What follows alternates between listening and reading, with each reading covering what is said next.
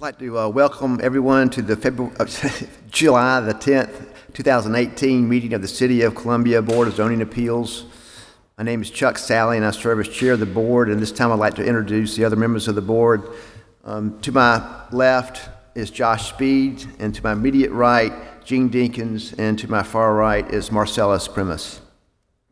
This time I'd like to also introduce members of the staff that assist the board during the meeting, Zoning Administrator Rachel Bailey, and Hannah Slice, Associate Planner, and also helping today, Andrea Wolf, Land Use Board Coordinator. The board is charged with hearing applications for special exceptions, variances, and administrative appeals. All testimony is recorded for the record, and anyone wishing to speak will need to be sworn and must come up to the podium to speak. No testimony can be taken from the floor. When you come up to the podium, state your name and please speak clearly into the microphone because the meeting is being recorded. For those of you who plan to speak, you must be sworn. So if you're here as an applicant or here to speak on any case before us, please stand at this time and raise your right hand. You affirm or attest that the testimony you will give today is the truth and nothing but the truth. Thank you. This time I would like to turn the meeting over to Ms. Bailey. Good morning. So the board uses the consent agenda to approve non-controversial or routine matters by a single motion and vote. If a member of the board or the general public wants to discuss an item on the consent agenda, that item is removed and considered during the meeting. The board then approves the remaining consent agenda items. The first matter on the consent agenda today is to approve the June 12th, 2018 minutes.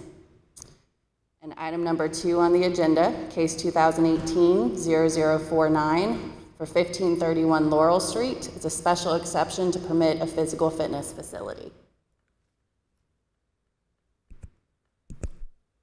Does anyone in the audience or on the board wish to take item 2018-0049 SE off the consent agenda?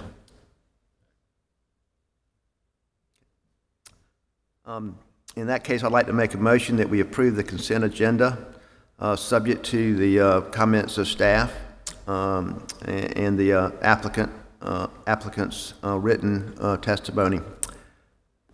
Second. All in favor say aye. Aye. Aye. Opposed? Motion carries. All right, the first item on the regular agenda is item number 3, case 2018-0048 for 1001 Washington Street. It's a variance to the off-street parking requirement for residential use. If the applicant's here, they're welcome to come forward and address the board.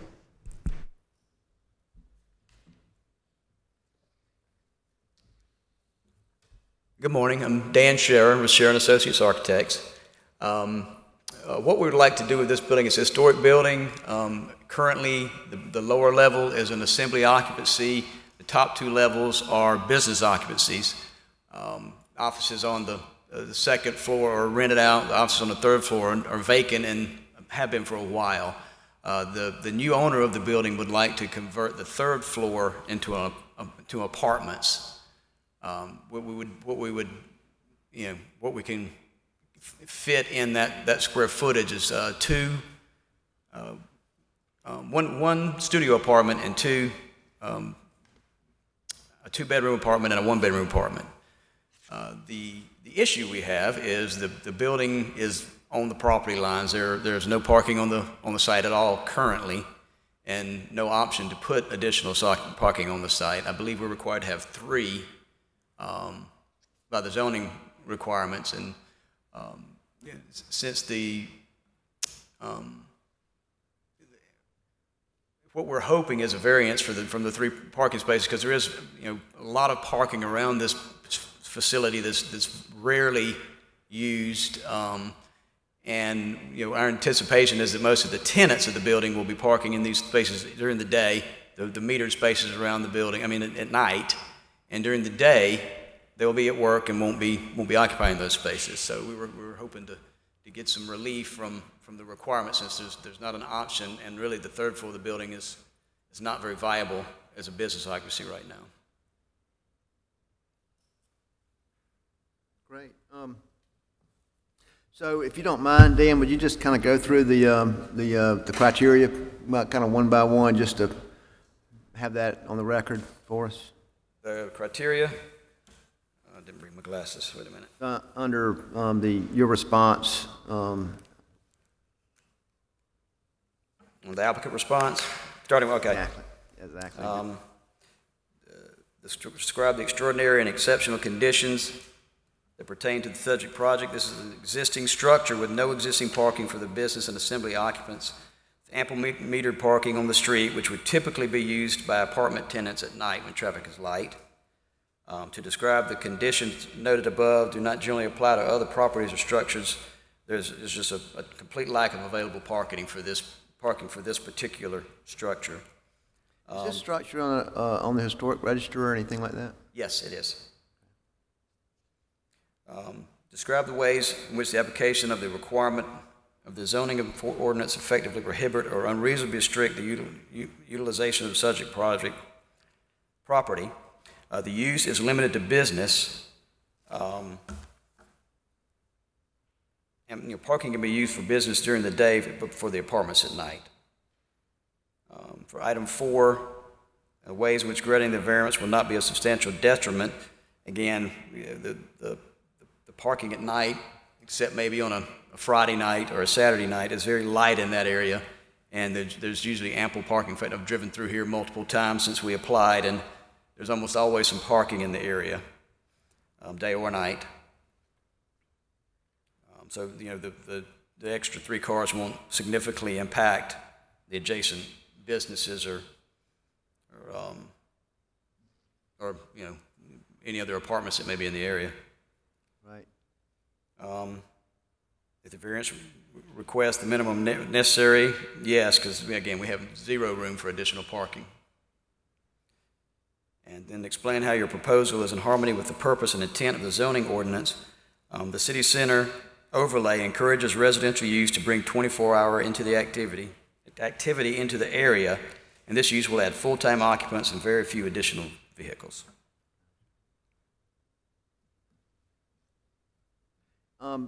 Quick question. The lot that surrounds the building, do you know who owns that? I believe Richland County Library owns that. So it's part of their parking structure. Not 100% sure, but I'm pretty sure when I was looking over the GIS that's who owns that. Gotcha. Well, thank you very much. Is there anyone in the audience to speak in favor or against this application? See none, I'd like to open it up for board discussion. I think it's a pretty simple situation. They have 0 parking. It's an historic building on a 0 lot line. The upstairs is used for no purpose now. I think that Dan is correct in stating that there's ample parking there after business hours, where residents would be using that space, and I would be inclined to be in favor of his application. Yeah, I absolutely agree. I mean, you look in the photo, and there are many spaces surrounding the site, and this photo was taken during the daytime. I don't know what day it is, but there doesn't appear to be anyone parked in any of these on-street parking spaces. So, and certainly the impact of 2.2 spaces down to 0 is very minimal in my opinion. So I think it's a no-brainer. Allow them to use the property as they want. I would absolutely be in favor of it. I agree. Well, I'd like to make a motion that we approve this application for a special exception variance, and subject to all comments and staff and pursuant to the applicant's written testimony. Second. All in favor say aye. Aye. Aye. All opposed? Carries. The last item on the regular agenda is item number 4, case 2018-0050 for 1315 Calhoun Street. It is a variance to the off-street parking requirements for a physical fitness facility. I believe the applicant's here if they want to come forward.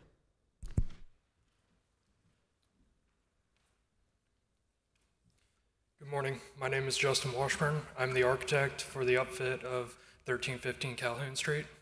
The building was previously vacant but was built as an auto parts warehouse in 1963. When the property was developed, they positioned the building 30 feet from the east property line and 23 feet from the front property line.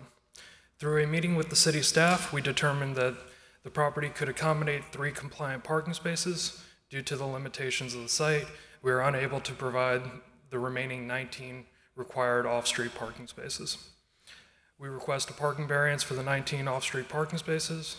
We propose to meet the total of 43 spaces with 40 on-street spaces within 400 feet of the building, and I provided a diagram showing that there's ample parking available in the area. We're also planning to install a bike rack to provide an alternate transportation alternative for employees and customers. If you have any questions, I'd be glad to answer them.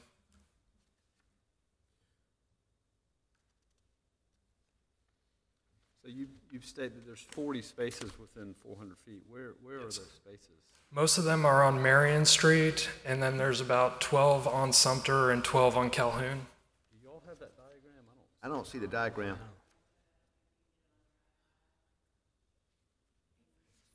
It's not in the packet.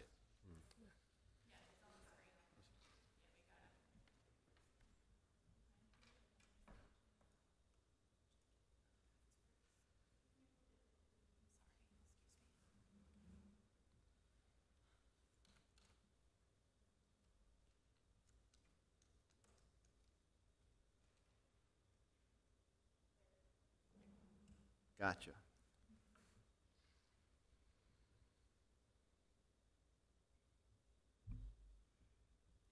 So the blue is the bike park? Blue is the on-site parking spaces that we're providing, and then the green would be the available off-site, on-street.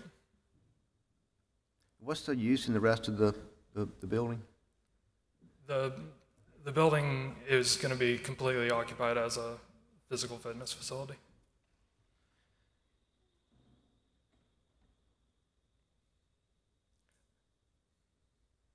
It's going to be an 18,000 square foot, or is that the lot? That's the lot. Warehouse, so it's 9,000 square foot warehouse? That's what the tax map numbers say that it is, but based on my measurements, it's actually closer to 8,500 square feet.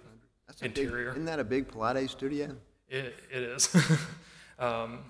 There's going to be some boxing areas and just general gym equipment, restrooms, lobby. Gotcha. What are the hours? I don't think the owner of the business is here. He would know better what the hours are, but I think they're planning on their peak hours being before work and after work. Do you have your application handy? I have it up on my phone. I bet Hannah can give you a copy real quick. Could you just quickly go through the criteria? Okay. Describe the extraordinary and exceptional conditions. The property is 83 feet wide and 208 feet deep, with the existing building footprint occupying a 50 by 174 foot area on the northwest side. This leaves 30 feet to the east and 23 feet to the south property lines, limited by the available area and a single entry point on the south property line. The parking spaces are limited to the south side and the 3 parking spaces that we So I laid out. have a quick question. So you're basically going to take this whole building. There's a truck court that goes the entire length of the building. And because it's 30 feet from the building to the property line, you can't put parking there that's compliant. There's currently diagonal spaces, but in order to get out of those diagonal spaces, you kind of have to 3-point turn or back out into the right of way.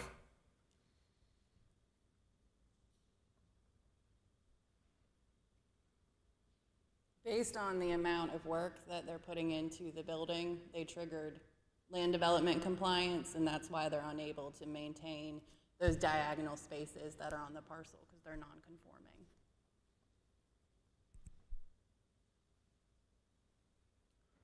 But you're not expanding the building or anything? They're not doing anything? No, we're not adding any square footage. It's all interior. So you've got parking, it's just non-conforming parking? Correct. All right. Understood. All right.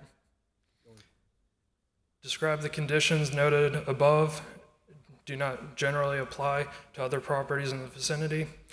There's little to no similarities in lot coverage and sites layouts in the vicinity, but most allow for better utilization or non-compliant parking. Describe the ways in which the application of the requirements of the zoning ordinance effectively prohibit or unreasonably restrict the utilization of the subject property. There are very few uses permitted in C4 that would allow a building of this size to meet the parking requirements with only 3 spaces. The existing conditions prohibit more spaces on the site. Describe the ways in which granting the variance will not be of substantial detriment to the adjacent property or to the public good. Additionally, in what ways will the granting of the variance not harm the character of the district? The variance will generally not affect the neighboring properties because the peak use times will not coincide with neighboring properties' business hours. There's a church across the street, and then several businesses that are typically operated 9 to 5, including a school. This variance requests the minimum necessary. Yes, because of the constraints, only 3 compliance parking spaces can be placed on the site. Explain how your proposal is in harmony with the purpose and intent of the zoning ordinance. The intent of our proposal is to allow continuous operation of an existing building and its site.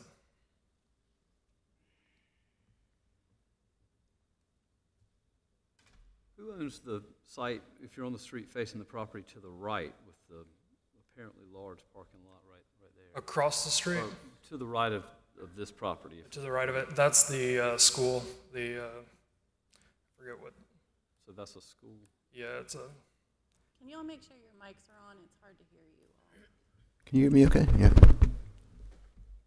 I guess the reason I asked the question is, have you made any attempt to try to secure some off-site parking with any of these surrounding properties? The property business owner has approached multiple of the neighbors and asked, and none of them are willing to formally agree to share parking. They've said informally you can use our parking, but they're not willing to make a formal agreement. Well, in going to the No Name Deli at 12 o'clock on a weekday, I've parked in almost every one of these parking places on the street here.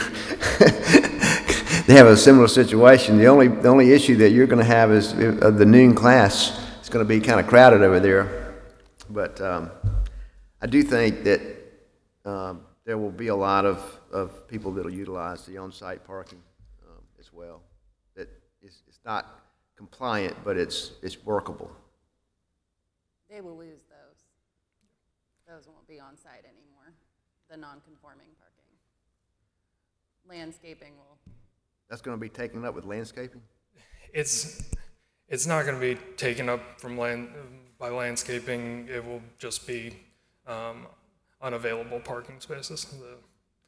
They'll be fenced off.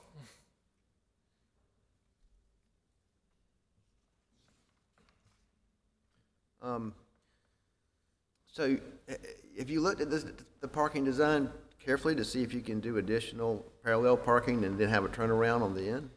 In order to have a turnaround, we would have to tear down like close to 50% of the building to get the circulation behind. You need that. So, Hannah, what you're saying is they can't use that parking, or have to? They cannot.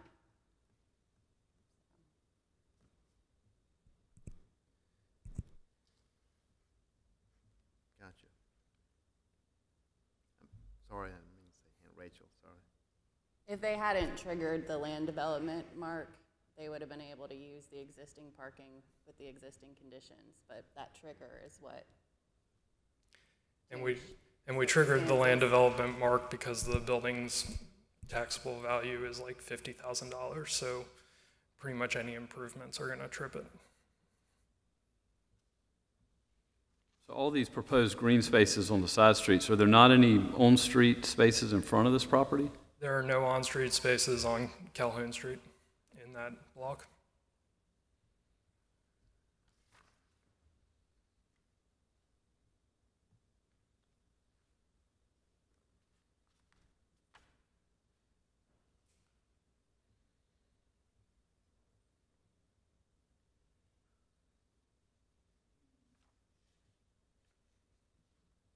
Okay, thank you very much. Is there anyone in the audience that's here to speak in favor or against this application?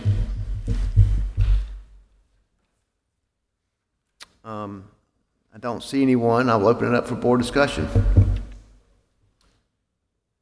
You know, we've certainly, this is one of the more common things that we talk about and debate all the time. Looking at this one, my opinion is I'm honestly concerned that this may be the tipping point. You know, we've approved a lot of them where you're going from, I don't know, 20 to 9 or 10 to 3, and there's been some effort to secure some, or been some ability, not that there wasn't an effort here, to secure some off-site spaces on adjacent properties, but this just seems to be a little excessive to me. Here we're, I guess I would feel better if there were some on-street parking spaces in front of this property.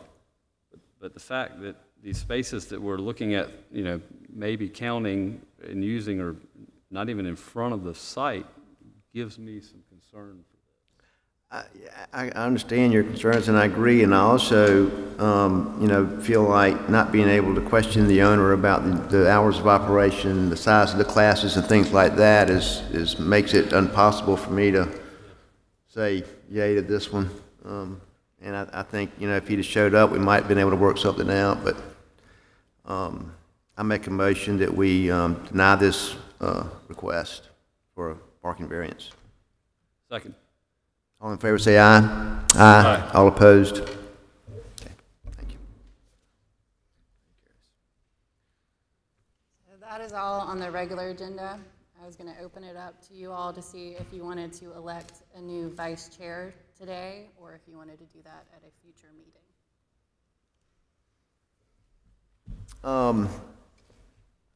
I would like to do that. I would like to propose as slate Gene Deakins as the vice chair.